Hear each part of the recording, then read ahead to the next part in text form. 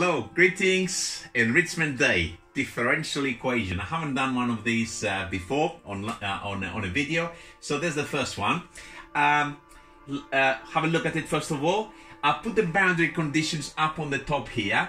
Definitely a 5-star, and I think it's possibly in my SPX paper M, this particular one. Not sure about that, but if you want to definitely find this one in full solution, of course, to follow at your own pace, you can actually look for in my website under booklets, advanced, and the PDF is called O.D.E systematic 2. Somewhere towards the end of the booklet, you will find this particular differential equation. Okay, let's study first of all, and what's the features of this particular differential equation, and where do we start? Okay, it's a second order. All right, it's non-linear because, of course, the dy by dx is squared. Disgusting. It has variable coefficients, so it doesn't have constants there. We got obviously functions of y, and to make it even worse, the dy by dx, apart from having algebraic quantities like the y-cube there, it's even got an exponential in there. Okay, so we got everything going against us on this particular one. But it's not so bad if you know one little fact. This is a very special differential equation, and I'm going to write something down, so I'm going to rub off in a minute. You need to know this fact, that if you have an O.D.E, ordinary differential equation, where the independent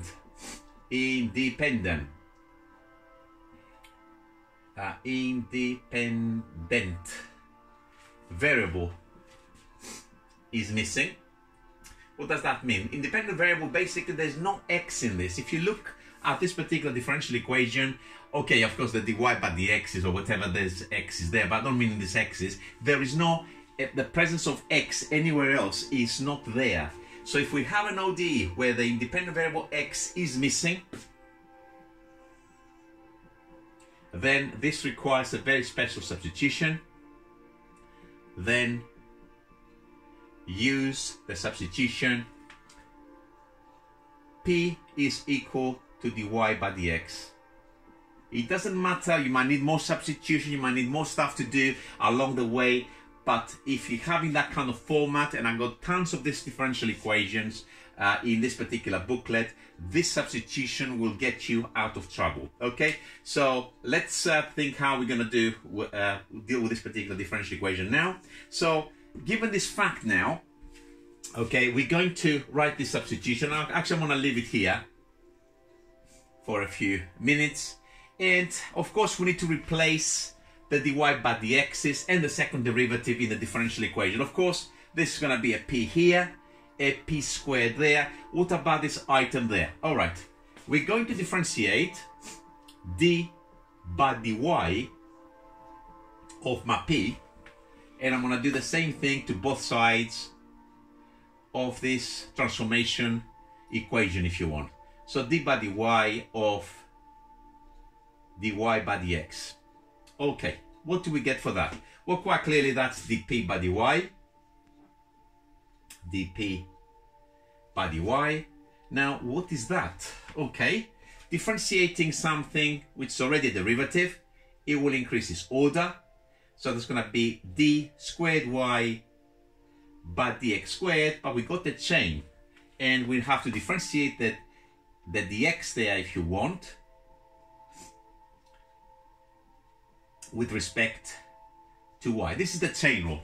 If you haven't seen it at the moment, I remember myself as a student at university, actually, when I started seeing things like that, it confused me a little bit, but it makes perfect sense now. Okay, so what does that equal to? So this is my dp by dy. I've got my d squared y by dx squared, that's this bit here, and I need to tidy this up a little bit, and I observe, if you look at your substitution there, my p is dy by dx, so that's an upside down p. So that's in fact a 1 over p, that's the dx by dy, d squared y by dx squared. And if I rearrange this particular line, so I can actually say I'm going to do it here and put in a box, the second derivative of y with respect to x. I'm going to times this p across is equal to p dp dy. And I'm going to leave it here because I'm going to start my transformation. I want to clear the board a little bit. And while I'm clearing the board, those who have done mechanics or familiar with mechanics, this is a kind of transformation you've seen before. It's not written obviously with p's. I'm going to give you an example in a second. Is when you're having the equation of motion and the force is a function of the velocity or displacement of both. For example, when you're having equations like mx double dot is equal to a function of the velocity or the displacement of both, so x comma comma v in its most general form, and then you're writing the acceleration as m v dv dx, and you have kind of memorized this kind of thing. I certainly have done, but of course I can prove it, and you should be able to prove it if you need to. It's exactly the same setup, because of course that's the second derivative again. Okay, so let's leave that for the time being. And let's start transforming the differential equation bit by bit. So I'm going to have, first of all, y squared minus 2y. And my second derivative is now p dp by dy plus y squared minus 2. This I call it p, so it's p squared minus 4y cubed. Let's put the exponential next, and the dy by dx is in fact the p is equal to 0. So let's I'm going to write the substitution we're using up here. I don't think we'll probably need it for anything else, but let's write it. P is dy by dx, so this is what we used, and this I don't think we need it anymore. We're going to start now tidying up this O.D.E, and hopefully we can do some things with it now. Okay, where do we go from there? First of all, p squared p, we can actually tidy this up a teeny weeny bit. So dp by dy plus y squared minus 2 lots of p, and we're going to lose the p from this term. And let's see what we got so far. This now has reduced to a first order differential equation. Okay, and with first order differential equations, we like to write them in a special form because sometimes we can find integrating factors and things like that. So I'm going to rewrite it.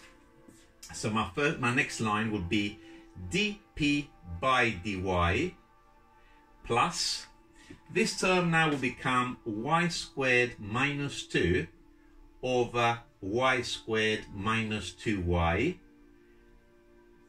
And I'm going to put the p next to it. And that's going to be now minus 4y cubed e to the minus y over y squared minus 2y is equal to 0. This is now a standard first order differential equation, and it makes sense to look for an integrating factor using this particular function of y. So I'm going to do the integrating factor here somewhere. So the integrating factor we should know is e to the integral of y squared minus 2 over y squared minus 2y dy. Okay, what can we do with this particular one? First of all, it's improper, so there's a factor of 1 in this particular rational expression, and also it will go into partial fractions eventually because that is y minus 2. So I'm going to do it step at a time. So it's going to be, I could have worked just with this particular quantity. I'm going to do it as I'm going along. So first of all, I'm going to do a manipulation to divide it out. So that's going to be y squared minus 2y, and on the top, in order to split it, there's my y squared. I'm going to create a minus 2y so it splits.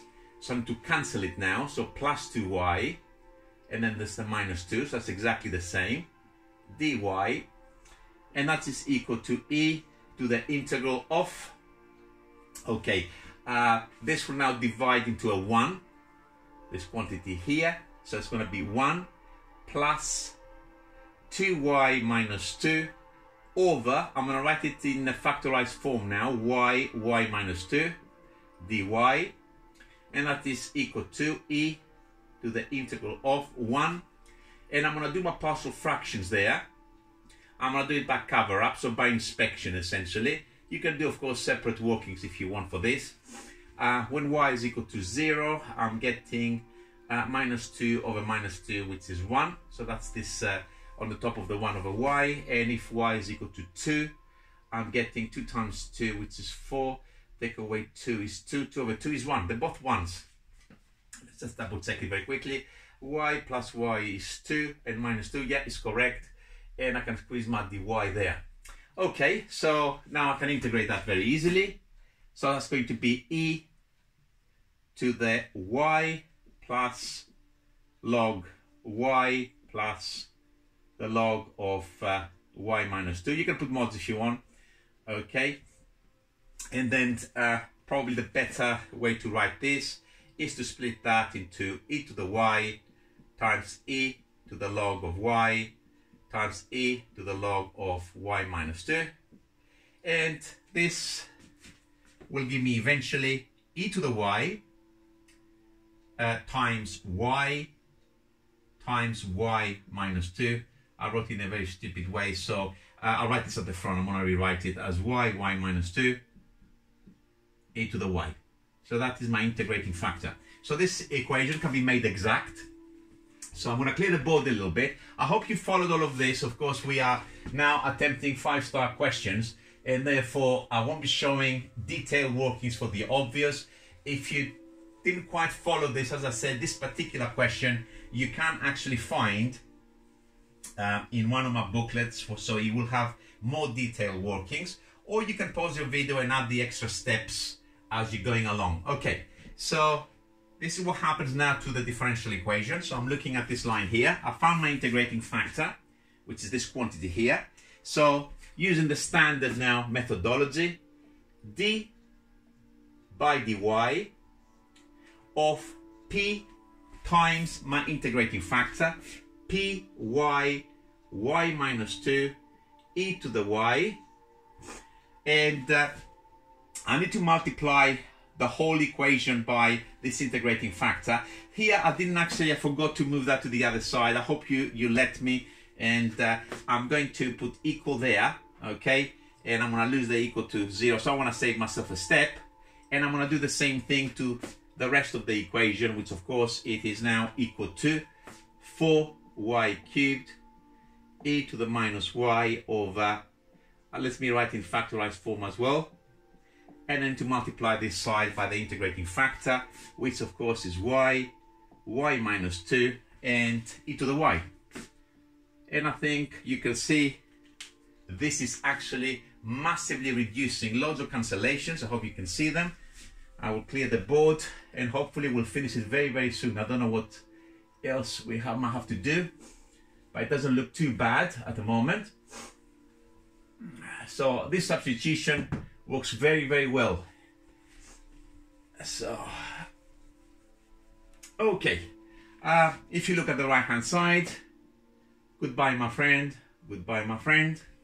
And e to the y times e to the minus y is 1. So this actually has reduced to just simply 4y cubed. Isn't that beautiful?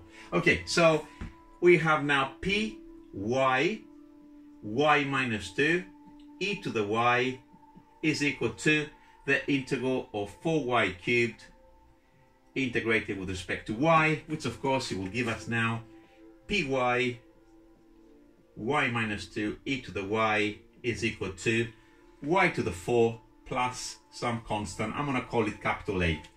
And I'm going to evaluate this constant, I think, straight away. I want to get rid of it if I can.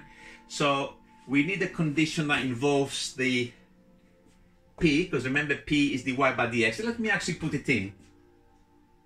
So that says dy by dx, that's your p, you see up there, and y minus 2 e to the y is equal to y to the 4 plus a, and we'll apply the boundary condition, and the boundary condition is 1 over e negative, second derivative evaluated at y is equal to 1, so that's 1 times a minus 1 there, e to the 1 is equal to 1 to the 4 plus a, and what happens there? We're going to have minus times a minus a plus, the e's will cancel, so it's a 1 is equal to 1 plus a, so a in this particular case is in fact 0, so that's even better.